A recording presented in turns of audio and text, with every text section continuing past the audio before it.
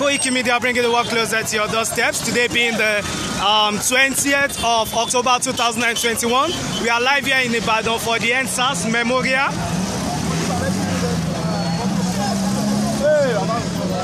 We are here in Ibadan for the NSAS Memorial happening live in the Iwo Road.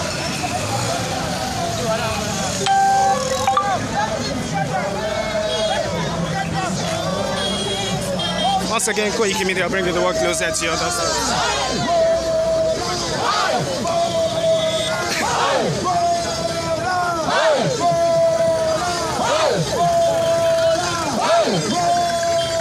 Free Sunday Igboho is not a criminal, not a terrorist. Gẹ́gẹ́ bí ẹ ti rí pé àwọn èèyàn wa náà ní Yorùbá Nation, àwọn náà wà ń bí báyìí. Kindly share this broadcast. Koiki Media bringing the work closer to your doorsteps.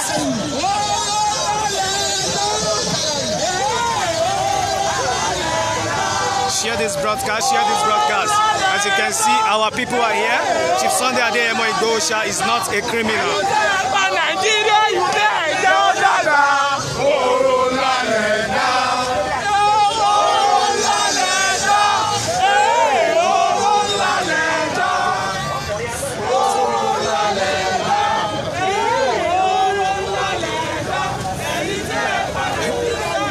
Once again, Koiki Media bringing the work closer to your doorsteps. Today being the 20th of October 2021.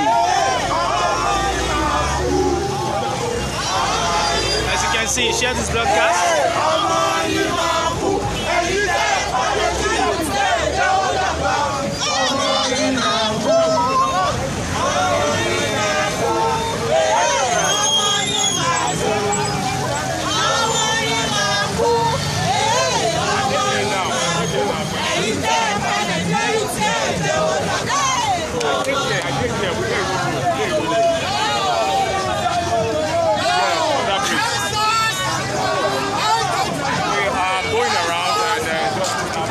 As you can see, we are live here at Iwo Road on the bridge.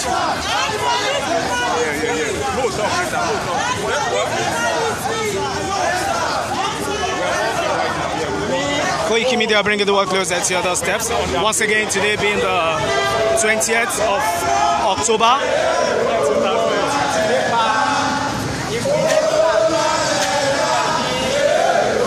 Inú mi dùn pé a ti rí àwọn èèyàn wa ti Yorùbá Nation ní ibi báyìí púpọ̀.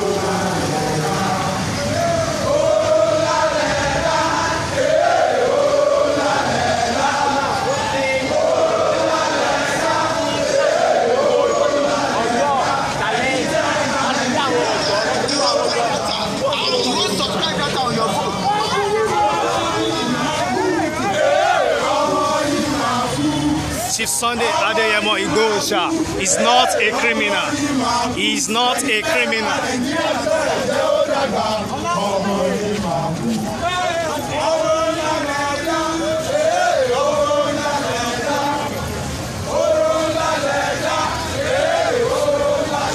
Share this broadcast.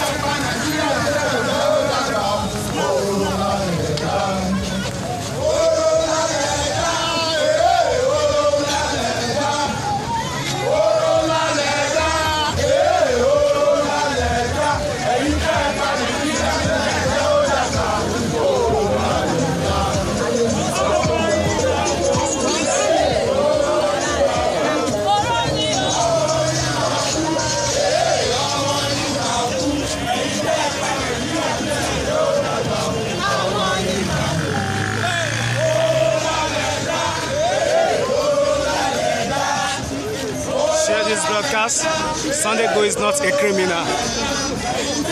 Gẹ́gẹ́ bí ó ti jẹ́ pé tí ẹ̀yin ènìyàn wa tí ń expect òun náà ní.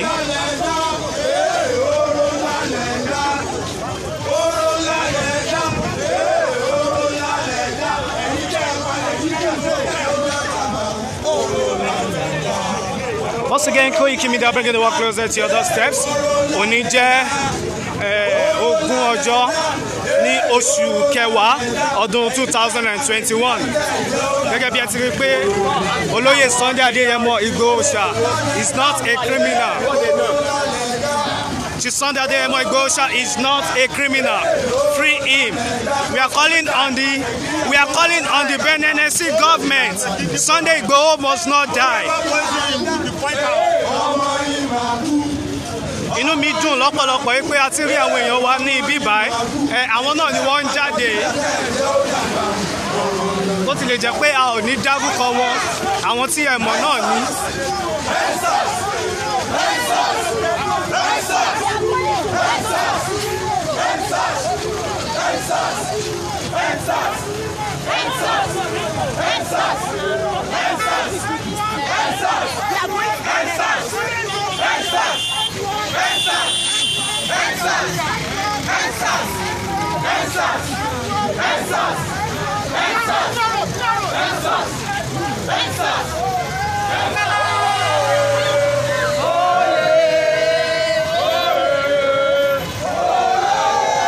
It's a memorial day, as you can see. According to the cardboard written here, we can never forget 2010-2020.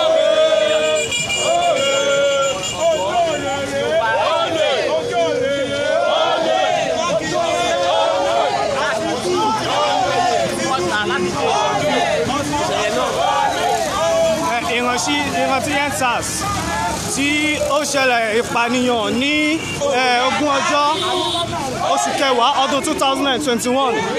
Òun náà ni ẹ̀rín bíbáyé àwọn ènìyàn ti jáde láti fi ẹ̀hónú hàn wípé kò yẹ kí ó rí báyìí, kò yẹ kí ó máa lọ báyìí.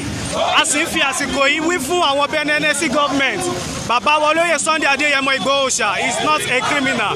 He is not a terrorist. We want his release.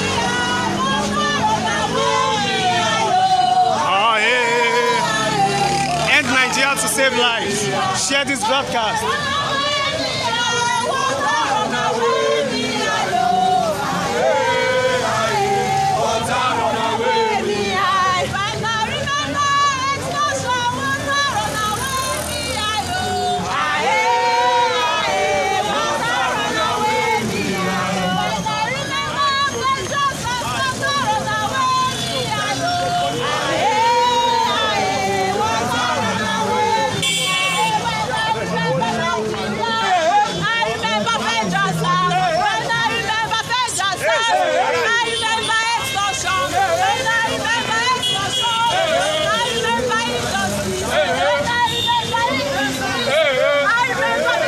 Sunday Igboho.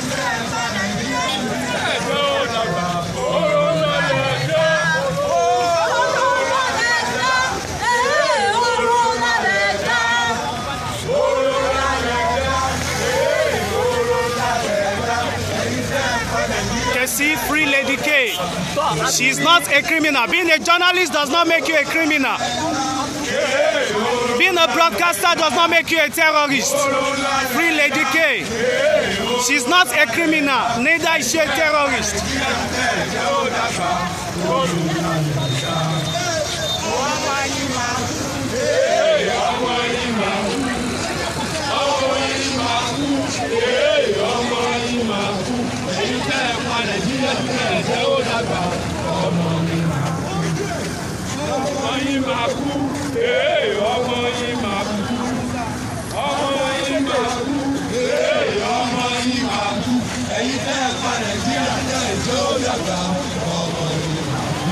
Free Lady K.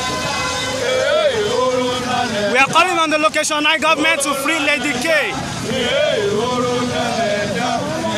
Sunday Igboho is not a criminal.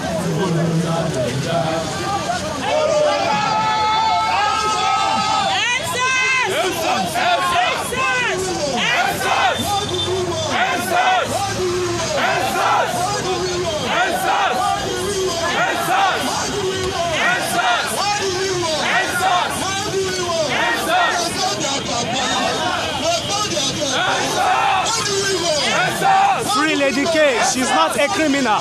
She's not a terrorist. Koiki Media bringing the work closer to your doorstep.